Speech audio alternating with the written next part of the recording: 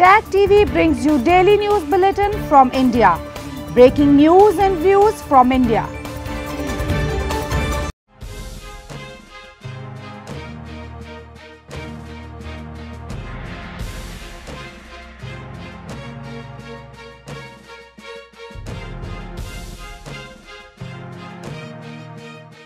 Good evening, welcome to SAsia NewsLine. I'm SAsia. Here are the top stories we are tracking for you on Thursday, the 3rd of December. Farmers' protest over farm laws intensifies as more protesters converge on Delhi borders. PMLN leader Rana Salahullah warns of violent clash as Pakistan government tries to impede upcoming opposition rally. And Afghan government Taliban announced breakthrough deal in peace talks.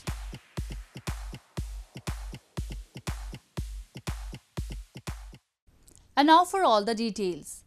The number of protesting farmers swelled at Delhi border points on Thursday as police stepped up security after thousands blocked key gateways into the Indian capital for the 8th day on the trot. Farmers are staying put at Delhi borders with Haryana and Uttar Pradesh states over various demands, including the repeal of the 3 new farm laws that aim to deregulate India's enormous agriculture sector. Government ministers also held talks with farmer leaders on Thursday to try and break a deadlock over laws passed. Indian government ministers held talks with farmers' leaders on Thursday to try and break a deadlock over laws passed earlier this year, seeking to deregulate the agriculture sector that has ignited the country's biggest farm protest in years. Tens of thousands of farmers have camped out at the entrance to capital New Delhi in protest against the laws, seeking to rid the sector of antiquated procurement procedures and to allow farmers to sell the institutional buyers and big international retailers. More farmers from neighbouring states joined in the protest on Thursday. The farmers, who form a powerful political constituency, feared the laws passed in September could pave the way for the government to stop buying grains at guaranteed prices, leaving them at the mercy of private buyers. अब हम जो हिंदुस्तान के पंजाब हरियाणा हिंदुस्तान के जितने जिम्मेदार है किसान हैं उन्हों की जो जायज़ मांगे हैं वो पूरी नहीं हो रही उन्हों के हक में हम जो ਜਿਹੜੇ ਸਾਡੇ ਸਿੰਘ ਸਾਹਿਬ ਜਥੇਦਾਰ ਹੈ ਉਹਨਾਂ ਦੀਆਂ ਫੌਜਾਂ ਤੇ ਨਾਲ ਜਿਹੜੀਆਂ ਸਾਡੇ ਨਾਲ ਪੰਜਾਬ ਦੀਆਂ ਹੋਰ ਸੰਗਤਾਂ ਜੁੜੀਆਂ ਹੁੰਦੀਆਂ ਉਹ ਸਾਰੀਆਂ ਵੀ ਹੀਰਾਂ ਕੱਤ ਕੇ ਪੰਜਾਬ ਤੋਂ ਇਧਰ ਨੂੰ ਆ ਰਹੀਆਂ ਕੁਝ ਪਹੁੰਚ ਗਈਆਂ ਤੇ ਕੁਝ ਪਿੱਛੇ ਪਹੁੰਚ ਰਹੇ The protest posed a crucial test for Prime Minister Narendra Modi's ability to reform India's vast agriculture sector. Farm groups say the government is trying to end a decades-old policy of providing them with an assured minimum price for producing staples such as wheat and rice. Indian Navy Chief Admiral Karambir Singh on Thursday said that the Navy was prepared to face the dual challenges from COVID-19 and China. He said that the Navy's activities are in close coordination with the Army and the Air Force in dealing with threats from China amid the border standoff in the Ladakh region. Indian Navy Chief Admiral Karambir Singh on Thursday said that the Navy was prepared to face the dual challenges from COVID-19 and China, standing steadfast in these testing times as he addressed a press conference on the eve of the Navy Day. Admiral Singh said the Navy's activities are in close coordination and synergy with the Indian Army and the Air Force in dealing with threats from China and tackle the situation if there is any infringement by Chinese vessels. He informed as of now 3 Chinese warships are in the Indian Ocean for anti-piracy patrols, but no infringement in India's maritime zone has happened so far. Fishing traffic जैसे चीन का और research vessels जो उनके deployments हो रहे हैं पर अभी तक कोई हमारे जो मैरीटाइम जोन्स में ऐसा कोई इनका इन्फ्रिंजमेंट नहीं हुआ और हमारे पास एक स्टैंडर्ड ऑपरेटिंग प्रोसीजर है अगर कोई इन्फ्रिंजमेंट हो तो हम कैसे टैकल करें इस चीज को India and China have been locked in a bitter border standoff in the northern Himalayan region of Ladakh since early May.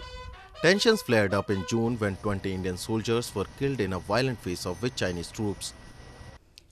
Moving on, India's first secretary to the UN, Ashish Sharma, on Wednesday slammed Pakistan for violating the resolution on culture of peace by arbitrarily transferring the management of the historic Sikh shrine Gurdwara Kartarpur Sahib to a non-Sikh body.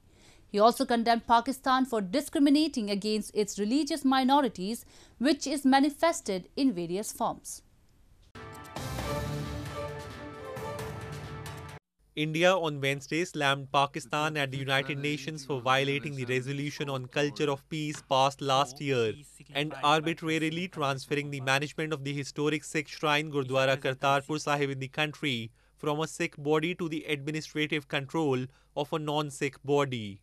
Pakistan Prime Minister Imran Khan-led government in November notified the control has been transferred from the Pakistan Sikh Gurdwara Management Committee, a body run by the minority Sikh community, to the administrative control of the Evacuee Trust Property Board, or ETBP, a non-Sikh body.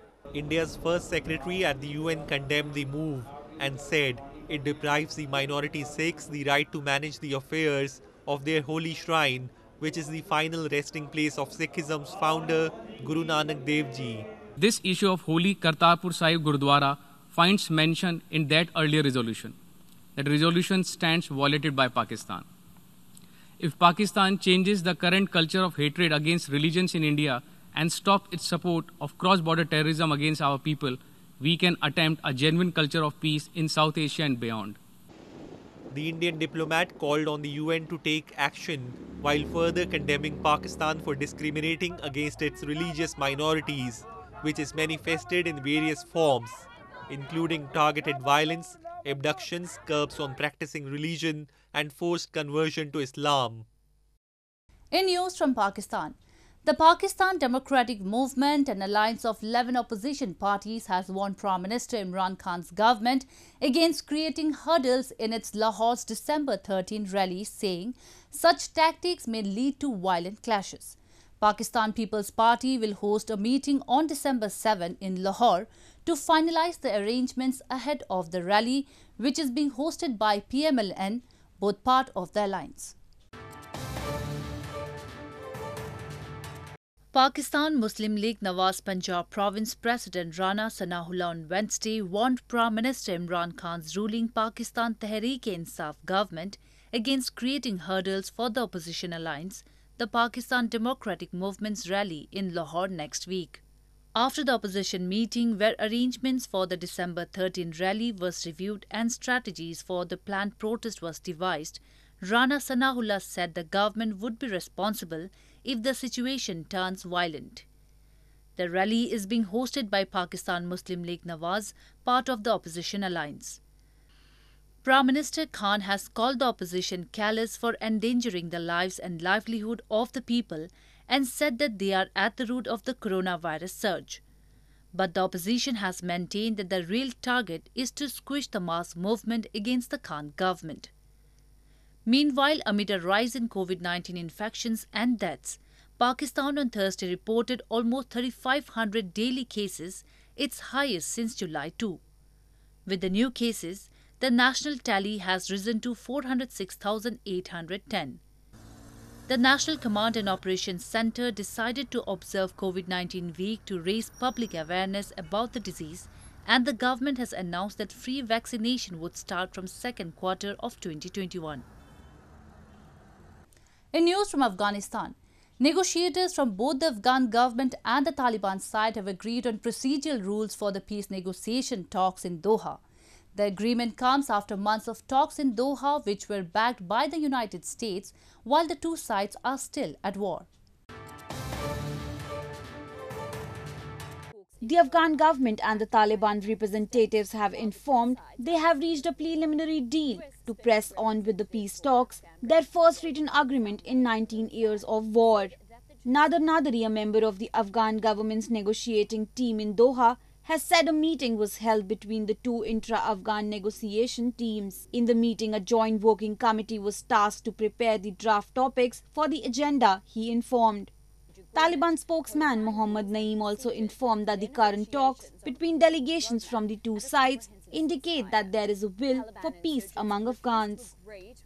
The international community and the Afghan leaders have responded positively to the news. The agreement comes after months of talks in Doha which were backed by the United States, while the two sides are still at war. Despite being ousted from power during the 2001 US invasion, Taliban still have control over wide areas of Afghanistan. Moving on to news from Nepal. Nepal on Thursday reported over 237,500 cases of the coronavirus after 1,343 more people were diagnosed with the deadly disease. Authorities claim the country has been conducting thousands of real-time polymerase chain reaction tests, leading to spike in the data. Nepal's COVID-19 cases reached 237,589 on Thursday, after 1,343 more people were diagnosed with the coronavirus disease.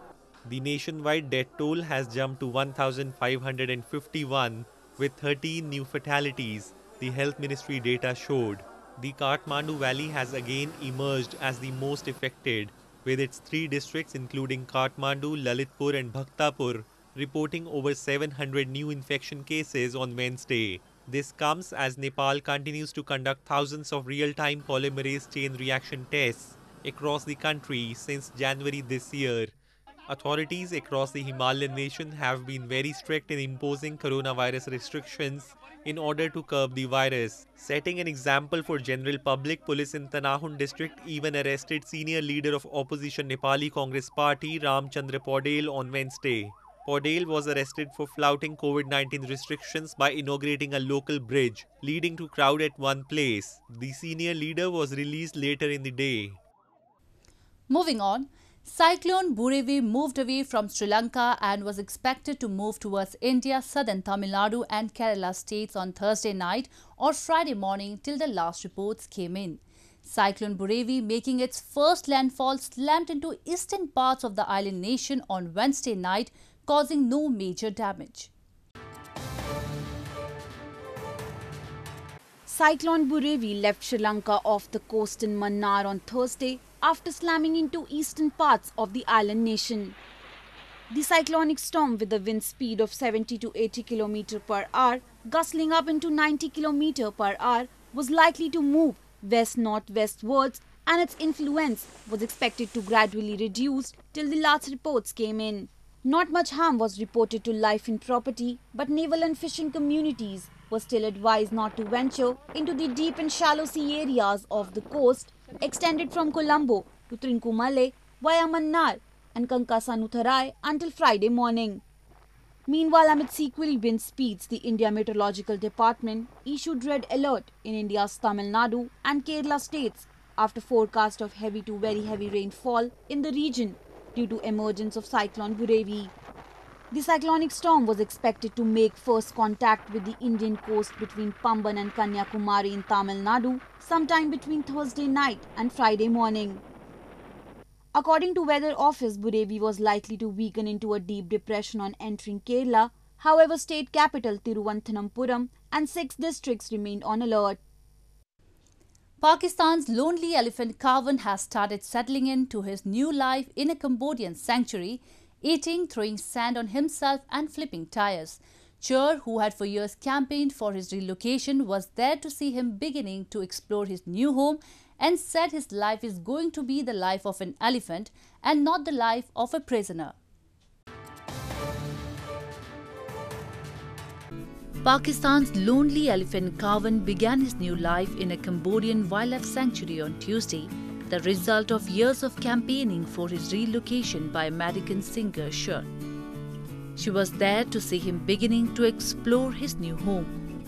Kavan will gradually move from a quarantine enclosure to a larger one and then will eventually be able to explore an area spanning several hectares, according to a communications representative from the animal welfare organization 4 Paws. He'll be in that jungle and he'll be free and he'll have that, his life is going to be the life of an elephant and not the life of a prisoner. The 36-year-old elephant had spent most of his life at a zoo in Islamabad before being moved to the Kulen Pramtep Wildlife Sanctuary in Odhar Minche province to start a new life with some 600 other elephants. Kavan arrived in Cambodia from Pakistan by cargo plane on Monday. Well, that's all we have for you from South Asia this evening. Now our viewers can watch the show on SouthAsiaNewsline.com. You can also visit us on Facebook.com/SAsiaNewsline and follow us on Twitter @SAsiaNewsline. That's all in tonight's edition. We will see you same time tomorrow. Good night.